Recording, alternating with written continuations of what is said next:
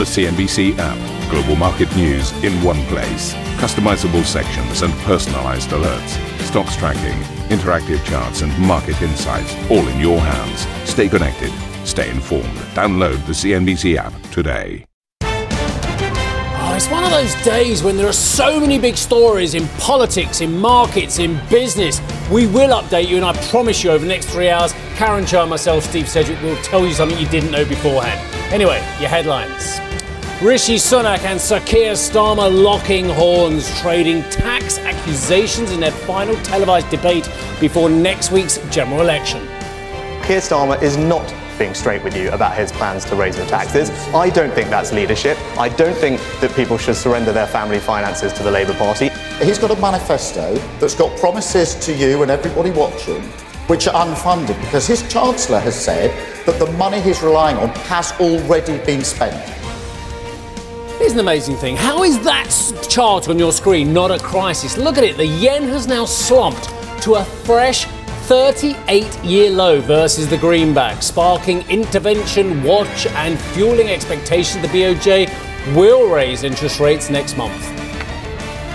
The Nasdaq moves higher as Amazon makes a play for the top, crossing $2 trillion in market cap for the first time ever. And memory chip maker Micron posts an 80% jump in revenue, but its fourth quarter guidance fails to woo investors, sending shares 8% lower after the bell.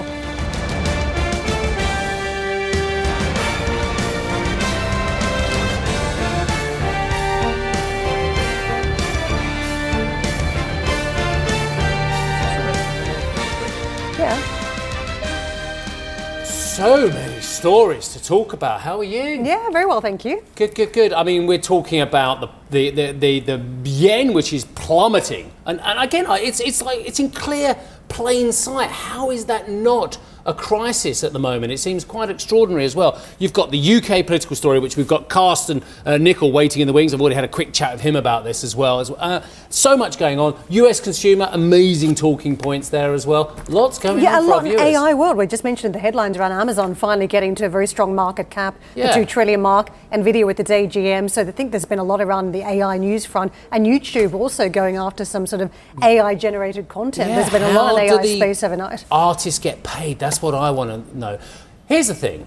We're obsessed by these round numbers. Do any of you actually care? We care in media because we say 3 trillion Amazon. 2 trillion Amazon. 3 trillion Apple. Oh, NVIDIA, 3 trillion. Oh, NVIDIA, not 3 trillion. Does anyone actually care about these round numbers apart from the media? Well, we haven't been talking about the $1 trillion mark that much, right? But now it seems to be the new benchmark. It's like when we got to the billions, and then billions just became sort of a whatever number. I think it matters from that sense. I'll go back in ancient history. I remember when we used to talk about what would be the first $1 trillion US company. This is way before you joined CNBC, or joined us in Europe as well, and you made up our fantastic team. Do you know the stock that everyone used to say? I remember it full clearly. It wasn't Apple, would have been pre-Apple days. No. An oil stock? Yes, spot on. It was Exxon. Get the prize. It was Exxon. We always used to talk about Exxon being the first $1 trillion stock, and look at these names. Anyway, it is my duty, I'm afraid, to tell you that our lead story is about British politics. So if you want to get a cup of tea... No, I'm joking. You stay here. You watch this. Conservative Party leader Rishi Sunak hit out at Labour's Sir Keir Starmer over migration, the economy and trust in politics as the two leaders clashed in the last leaders' debate before next week's general election. A Snap YouGov poll released after the debate saw voters split 50-50 on who won the night, or who lost the night on that basis, when asked to put their political views aside. Rishi Sunak accused Starmer of being dishonest about Labour's tax plans. Leadership means being straight with people about what you plan to do. I've set out my plans clearly, and I appreciate, actually, that not everyone's going to agree with me on everything, but at least you know where I stand. Now, Keir Starmer is not being straight with you about his plans to raise your taxes. I don't think that's leadership. I don't think that people should surrender their family finances to the Labour Party, and that's the choice for people at this election. Well, let me just address that, if I may, because we have set out in our manifesto all of our plans. They're fully funded, they're fully costed, and we've set out that we will not be increasing income tax, national insurance or VAT. What the Prime Minister is doing, he's got a manifesto that's got promises to you and everybody watching which are unfunded, because his Chancellor has said that the money he's relying on has already been spent. Now, that is the mistake that Liz Truss made. That's what cost so many people so much across this country, and now we've got to repeat unfunded commitments, lots of promises, but where's the money coming from? The Chancellor himself has said the money was spent last year, it isn't available. And if there's 5 more years of this, we're going to have the same as we've got now, a cost of living crisis bearing down on people across this country, really struggling because the economy is broken. And this is the chance at this election to turn the page and start to rebuild our country with a stable economy. So many things to say about that, but one, could you hear the protesters outside? This was in Nottingham that the BBC put them together. 2, has there ever been a Labour leader in history who's looked more like a City of London banker? Well, he also looks the part for Downing Street, doesn't he? Do you remember Michael? You won't remember Michael Foot. He got in trouble because going to the cenotaph for the commemoration of the 2 World Wars in a donkey jacket. We've had Neil Kinnock, man of the people in many ways, brilliant politician in many ways. I've never seen Blair, I suppose he looked like a banker as well, didn't he? Well, there's a lot in the imaging. There's nothing to scare the City of London or investors. You make absolutely the right point as well. Look, the 2 leaders were also asked whether they would change the UK's trading relationship. Well, this is important. Would they change the UK's trading relationship with the EU? We're not rejoining the single market or the customs union, and we're not accepting freedom of movement. But I'm not a migration in any form. Please let me finish answering the question. I'm not a defeatist like the Prime Minister who says to Julie, bad luck. That's as good as it gets. You'll have to go along with the problems you've got, however hard that is for you. I'm not in that. I'm not going to say to you, Julie, there's nothing I can do to help you or to other people in the same position. I'm going to say, I know we can get a better deal than the botched deal that we've got, and I'm going to go out and fight for it. Not going to have freedom of movement come back, not going to go back into the EU, but I'm going to fight for a better deal so you can trade more easily across Europe, so you can succeed and our economy can succeed, because I believe in our country. In the 18 months I've had the job, I've negotiated with the EU for the Windsor Framework, restored the government in Northern Ireland and strengthened our union, made sure that we are part of the Horizon scheme on positive terms, warmly welcomed by the entire research community or universities. I've got a track record of doing those deals with the EU, but you just say you'll get a deal. What will it cost? You're not being straight with people. I know.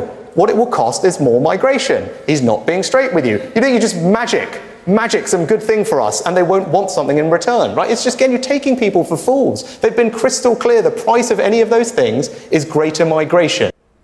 Well, there's clearly a potential crisis at the top of politics, but enough about Macron and Scholz. Let's speak about the UK. Carsten Nickel is Deputy Director of Research at Teneo. Simple question. What did you learn last night? Not much. Okay, let's move on. I mean, the price to pay for joining the customs union, the single markets migration, but I think we've been talking about that for a couple of years now, right? I think, but the Prime Minister is obviously right, reminding viewers about that fact. Short of that, you're talking about what? You're talking about some technical stuff, maybe around product standards, to maybe reduce border controls a little bit in the margins, that kind of stuff. Is that the answer to the UK's economic problems? I doubt it.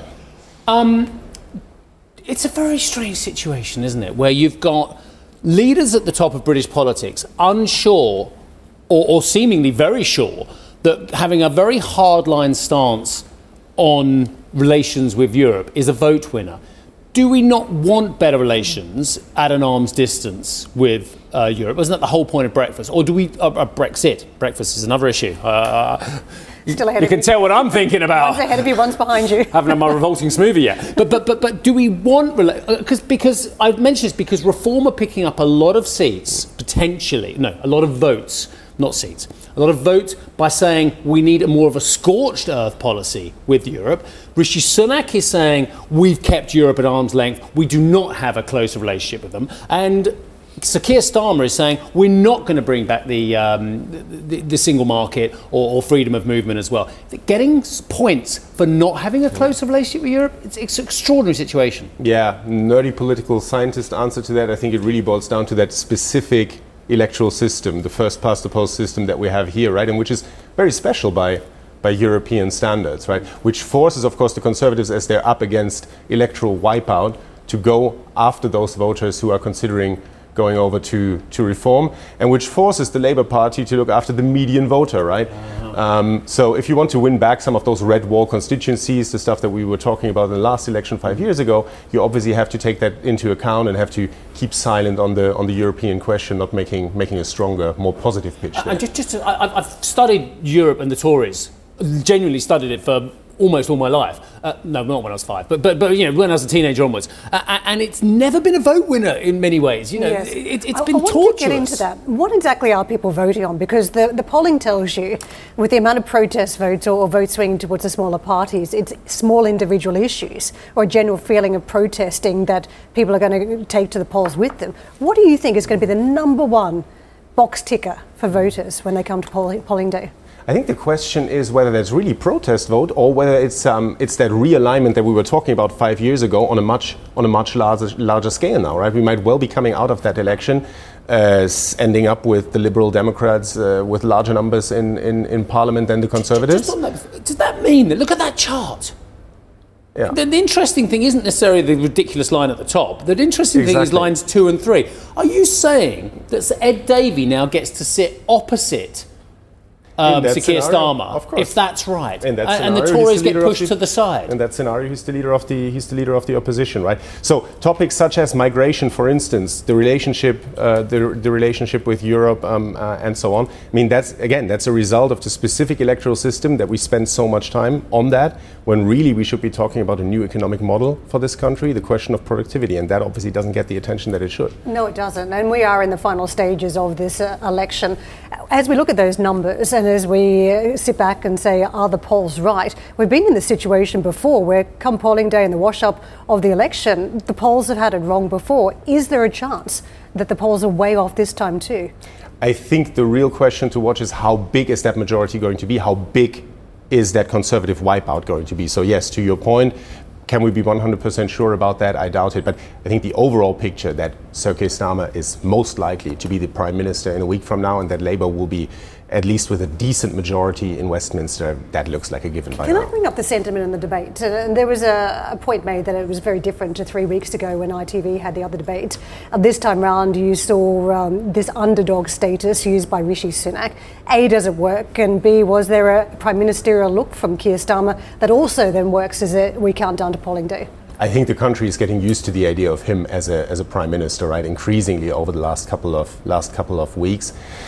The underdog fighting back, well, I mean, if you look at these post-debate polls, 50-50, is that really enough? If we know one thing about TV debates is, if it's really close between two sides, then that kind of stuff can matter if one candidate puts in a really strong performance. Okay. I'm not sure whether we're in that scenario, to be totally honest. There was a phenomenon that the pollsters got badly wrong on Brexit and Trump. And that is that there was almost the embarrassed voter, or I quite like the idea of Brexit, or I quite like Trump, but I don't want to admit it to the pollsters. Is that possible that there is, talking about the underdog status, that there is a secret Tory voter? I don't want to admit to anyone I'm voting Tory, but actually I'm going to vote Tory. Not me, by the way. I'm not voting for anyone at this moment. But yes, so is like the pollsters, because I've had Lord Dominic Johnson from the Tories sitting here. We had Alistair Campbell from the Labour Party on Zoom, and both of them said they don't believe the polls. Yeah, I mean the famous shy Tory effect, right, which in this country we've seen in elections going back several decades, really. I don't know if it's really down to the question not wanting to answer it in the polls. I think the question is really how many people are worried about this scenario that we've just been talking about, complete wipeout for the Conservative Party, and what that does kind of over the longer term to the party system in the UK. Is that going to focus minds in the core Conservative electorate when they're looking in these key marginal seats? When the Whigs disappeared and then the Liberals after, who was the last Liberal Prime Minister? Was it David Lloyd George, was it? And then, Ramsay MacDonald won in the 20s, then you never saw Labour again for years. I don't know. But are you willing to make that decision on Sunday? Or are you saying, well, perhaps the Conservatives could do with 5 or perhaps even 10 years in opposition, right? I think that's a different magnitude of the impact that we could be looking at here. Can I bring up the latest scandal? There's always a scandal at some point over an election campaign. This time it's a betting scandal. What's the consequence of that scandal, and how significant do you think this one's been? To me, the main consequence of that scandal is that, again, we're not talking about policy issues that we should be talking about, right? I mean, first we had that fallout from that fateful decision to leave the D-Day commemorations early by the Prime Minister. A lot of noise around that. Now we have this scandal, and I think time is ticking basically for the Conservatives. It's just testament to the fact that the party is really struggling to get through to voters with anything on substance. Well, let's talk about the economy, because you did put the ball on the tee before and what this means. Is it pivotal that we get the right strategy in place now? Because it feels as though we've got lots of moving pieces, AI, we've got industrial policy being rethought in many countries, from the United States to Europe. How key is it that Labour gets its policy right if it is elected? Yes, it is. It is absolutely key. And in that sense, the new UK government, the incoming UK government, is not different from other places in Europe. I mean, we see very comparable questions in France, in Germany, in Italy, of course, in other places across the continent. The question here, as elsewhere in Europe, is do you have the fiscal space to do what would have to be done? And if you don't, then what does that do to taxation? And in that sense, I mean, at least that is something that came up yesterday, and I think rightly so, the taxation question. Super chat. Thank you very much indeed. You almost, well, you did. You succeeded in impossible, making British politics interesting. Well done. Thank you very much indeed for that. Carlson Nicol, it's your job, I guess. Carlson Nicol, the Deputy Director of Research at Teneo. Well, a company that's always political. Trust me, I was speaking to John Brown 25 years ago. It was always political. The new BP CEO, Murray Auchincloss, has reportedly imposed a hiring freeze at the energy giant, with new offshore wind projects put on pause. That according to Reuters, citing sources at the company. Reuters frames the move as part of a renewed emphasis on oil and gas amid shareholder dissatisfaction over the company's energy transition strategy. CNBC is reaching out to BP for comment. Coming up on the show, markets are on intervention watch, with Japanese authorities on high alert amid a plunging yen. We'll have the latest after the break. Plus, Nvidia CEO Jensen Huang addresses shareholders, laying out his strategy to maintain the chip giant's market-leading status. We'll bring you his views on the firm's AI advantage.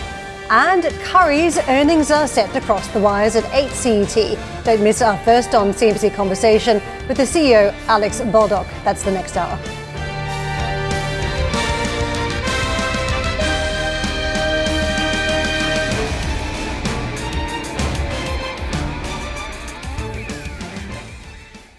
Ambition to me is about doing better. I think ambition creates a pathway. Best advice I can give to someone starting off a career is don't have a career, have lots of careers, try loads of different things. Talk to people and put your ambition out there. I don't feel that I've hit peak ambition because it's a learning journey. CNBC is where ambition meets opportunity. What does living ambitiously mean to you? Hear it from our CNBC anchors, reporters and global business leaders on CNBC.com.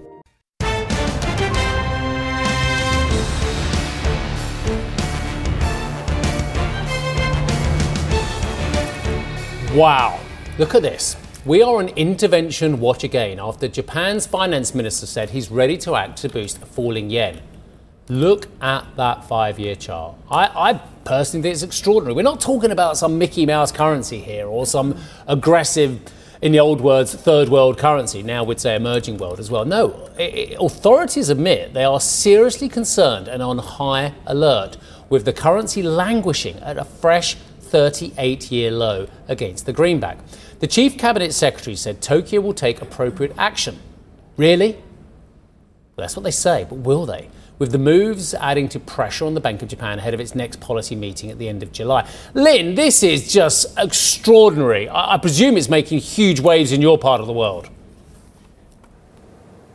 Yeah, exactly. Good morning to you, Steve. And as you've just highlighted there, we are seeing that jawboning coming through yet again from a number of these Japanese officials, but not much support coming through for the yen during the Asian session. And many analysts putting that down to the fact that perhaps we've all heard it all before and that markets are now just used to it and perhaps calling the bluff of the authorities here. In terms of sort of where to from here, one analyst analyst I spoke to, I think, put it best because he said that this is a BOJ and a Ministry of Finance problem with a Fed solution, because when you look at that yawning interest rate differential, this is a problem that a lot of the Asian currencies in this neck of the woods are dealing with, that basically constrains the BOJ, and they're very much watching for what the Fed is going to do. Certainly data really key at the moment with the core PCE coming through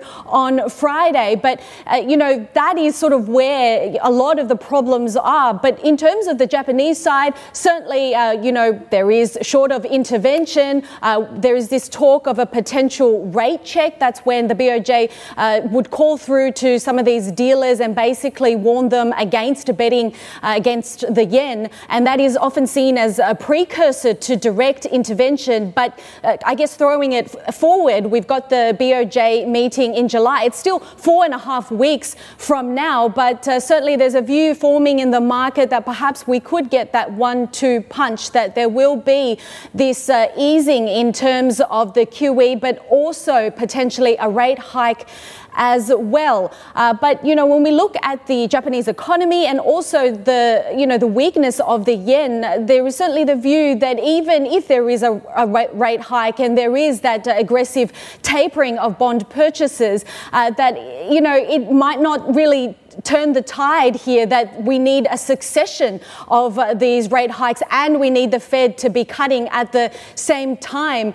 When you look at the Japanese economy, it's certainly still very fragile. We got retail sales this morning. It surprised to the upside, but a lot of that coming through from the inbound tourism, from that weak yen, because, consumers and households in Japan still dealing, of course, with, concerns around inflation and the concerns around imported inflation, which of course is the key concern here.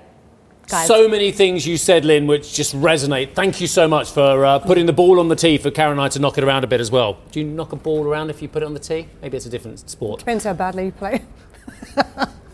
I think this is extraordinary, and I think it's hilarious, in fact crazy, that the MOF is saying, oh, it's speculative, when the fundamentals are MOF, I tell you, how about monetary policy? You have an interest rate of 0 to 0.1%. America Land has an interest rate of 5.25%, give or take the change. Do you not think this is something to do with something more fundamental that we've been talking about for decades? Carry, perhaps? No? Okay. So have a look at this. This is my next point. There is a chart. There's a lot of you out there who love technical charts. I don't understand technical analysis, but I appreciate it plays a large part in your analysis. So the team over, and wait for it, Adam, the team over at Bank of America have been looking at the chart and what it shows you as well. This is why I think this is an unbelievably fascinating level. We are currently at circa 1990 highs for the dollar, there or thereabouts. There's different levels. The 1986 high for the greenback is 164.5. Where do you think the next level is on the chart, according to Bank of America? Shall I show you? Adam, let's show them. You want to read that? You've got to look up from your toothpaste, from brushing, from shaving. Don't cut yourself. Above this level, there appears to be no clear historical resistance below 200. Personally, humble me, find that staggering for a major global currency, one of the key basket currencies in the world. Can we take it with a grain of salt? I mean, it touched the 160.88 mark overnight for the first time in 38 years. So if there's been no history over 38 years, what are the support barriers? Because there haven't really been anything.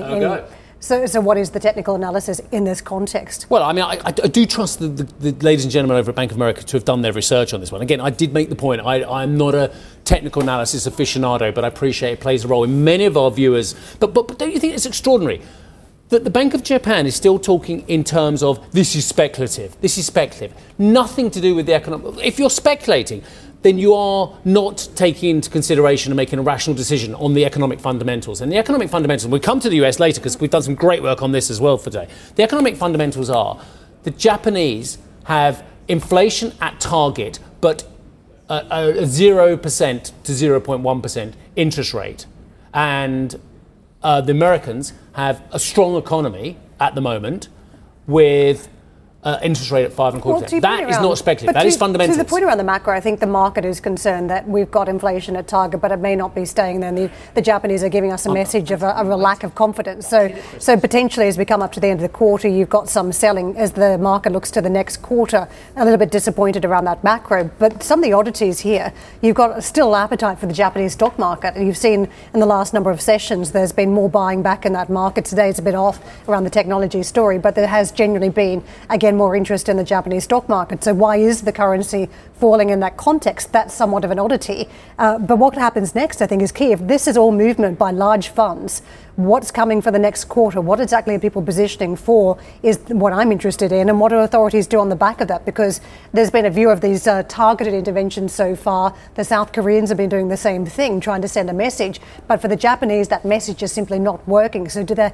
have to step it up? Do we need more hawkish language? It feels like there's got to be a strategy shift in the next quarter from the Japanese. Yeah, the Japanese dollar earners, they're pretty much immune to the weaknesses, i.e., dollar improving, they're earning their money in dollars, great. Translation back into yen looks more flattering as well. So, there are counterpoints on that. Incredible fall on the Hang Seng as well, I noticed. Yeah, so what we've got, technology names just picking up on some of the news flow from Micron overnight and some of the weakness in outlook on revenue that's impacted technology stocks across in the Asian market. So Japanese stocks down 1% today, a little bit more coming off Hong Kong, down to the tune of almost 400 points or well over 2%. 6/10 plus down for stocks out of Shanghai. So real redding day across the region, 0.75% down for Australia. Let's take a look at those US markets, because you think it'd be stemming from there, but it's simply not. Wall Street again bouncing along. More tech trades in focus. We saw yesterday a couple of big name stocks. It was Amazon's turn to move its market cap through another $1 trillion layer, $2 trillion for the first time. This joining a handful of those big tech companies as we saw the bounce in that share price. But of course, bolstering the fortunes of the S&P 500 and also the NASDAQ. But that said, after hours, we did have a miss from Micron. This was on the revenue outlook. And don't forget, another player right at the forefront of AI. Unfortunately, that's coming at the expense of other parts of the business. Smartphones and the PC market sluggish for Micron. So that was a bit of a disappointing factor in the after hours trade for that stock, but having consequences for the market. More broadly, we were looking at Nvidia yesterday on the back of its AGM, 0.25% higher. Stronger trades, though, really around Apple and Tesla. Those were the two big moving names in the tech basket. Thank you for listening to Squawk Box Europe Express. For more market-moving news, you can head to CNBC.com. Or join us again on the show with Steve Sedgwick, Karen Cho, and myself, Arabi Lekumete, weekdays on CNBC.